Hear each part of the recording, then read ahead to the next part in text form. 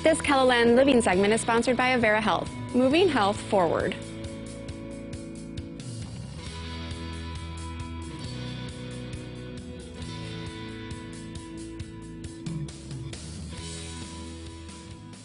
No one wants to talk about it, much less prepare for the test that could result in an early diagnosis that could save your life. We're talking about colorectal cancer, and because March is Colorectal Cancer Awareness Month, we're not only going to be talking about it today, we're also going to be showing you how easy the test is that screens for it. Dr. Adam Smith is a gastroenterologist with Avera Medical Group. He's here to explain why the age you need to start having a colonoscopy has been lowered. He's also going to share signs you should look for that could clue you into a serious health concern. We should warn you that we will be showing a colonoscopy in this segment, so if you don't want to see it, listen from another room because we've got good information you need to hear. Welcome. Thank you.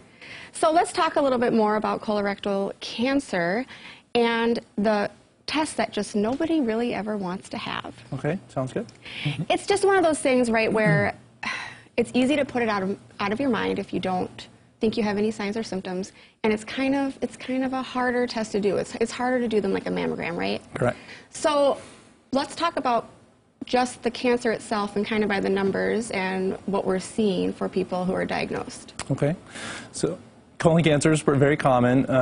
It's the second kind of leading cause of cancer-related death in the United States and in all patients, and it's the third most common cause of cancer in the United States as well. And so also you've pointed out that the risk of colon cancer is actually the #1 cause of cancer death in patients under age 50.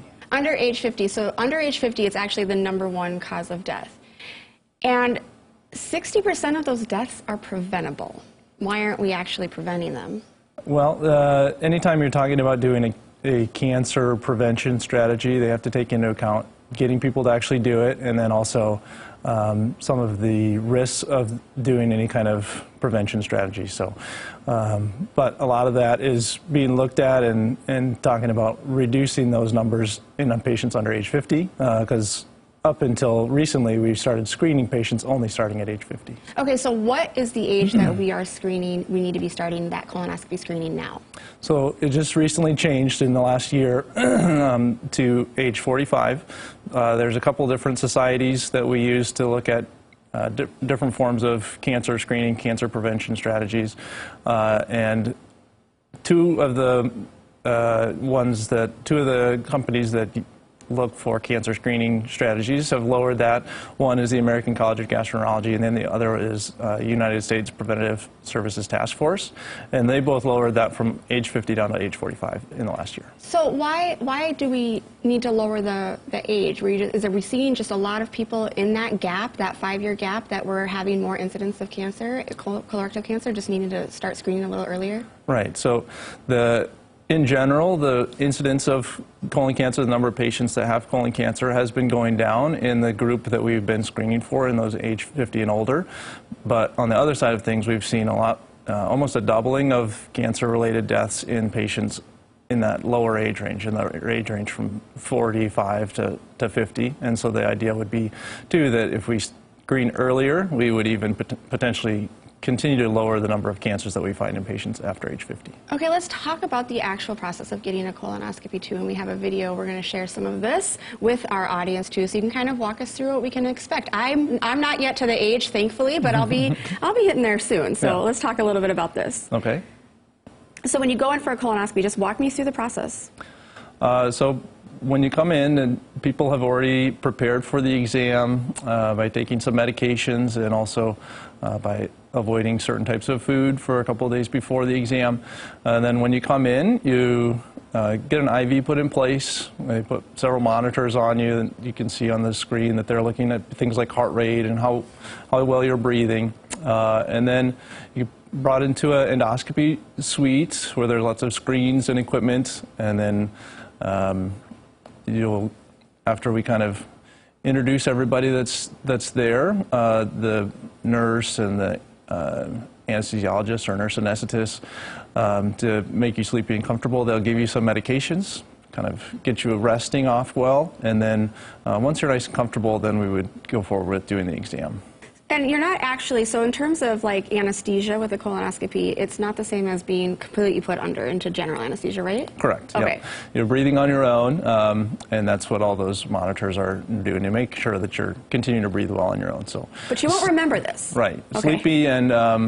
Sleepy and comfortable. Some patients can wake up for very short periods of time, and then they get just more medication to make them comfortable. Okay, so now the colon cancer, colorectal cancer, is a really slow-growing cancer from what I understand. So if you are taking these steps, the preventative steps, and you're doing the screening, everything comes back clear, what do you need to do as a follow-up, or how long do you have until you need to do this again? Right, so it's a very slow-growing process in most cases, in most individuals, and it typically starts off as what's called a colon polyp, just a very small growth in the colon lining, and so that takes several years to go, and so if you have no polyps, even down to small polyps, like 1 or 2 millimeters in size, then we can delay any type of screening with colonoscopy again for 10 years. So so you got to get it done, but then you've got a while before you have to do it again. Right. Now, let's say you do have some polyps, some very small polyps. That's super treatable. Okay, so what would be the process if you do discover that you have some things happening? Right. So if you have polyps that are removable during the exam, we remove them during the same test, since you've already done the preparation, you're already getting the sedation, and you're already there getting the exam done. So we would remove them at the same time. Most of the time that's very safe and happens very quickly. And it's not painful after you wake up. It's not like recovering from any kind of surgery or anything like that. So let's talk about some of the risks you might see, the signs you might be seeing, outside of actually doing the preventative screening. Okay, sure. Doing preventative screening, obviously we do screening because we don't want to see any of these signs, because they can typically mean that things are more advanced or more concerning. But things that we would be seeing are things like changes in how you're going to the bathroom, if you're having troubles going to the bathroom or going to the bathroom too much, or if you're starting to see any blood in your stools or changes to the stool color. Those kinds of things can be evident that maybe something's going on. Even though the most likely scenario is something that's benign, non-cancerous, it's always something that we want to make sure that we're getting checked out. Because at that point, if you are having these symptoms, it is probably more advanced than just having that preventative screening, so you really want to get it checked out right away. Right, exactly. That's why we want to push kind of prevention, because those signs happen later in the disease course, because the colon can keep doing its job even with these polyps kind of in place. So. All right, so it is Colorectal Cancer Awareness Month right now, so 60% of the deaths that happen are preventable. That means anybody watching right now, if they're at that 45 years or have any risk factors, they need to call and get that set up right away, right? Right. That would be the best thing for it. All right, make sure that we decrease the number of preventable deaths.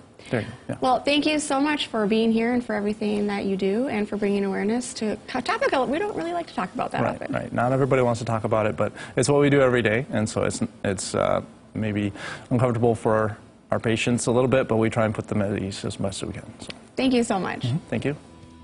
Avera is dedicated to providing the best possible health care to their patients. If you have a question about colonoscopy screening or would like to find a location nearest you to schedule a colonoscopy, you can find out more online at avera.org/guthealth. You can also call toll-free to schedule a colonoscopy. That number is 1-888-422-1410. This KELOLAND Living segment has been sponsored by Avera Health, moving health forward.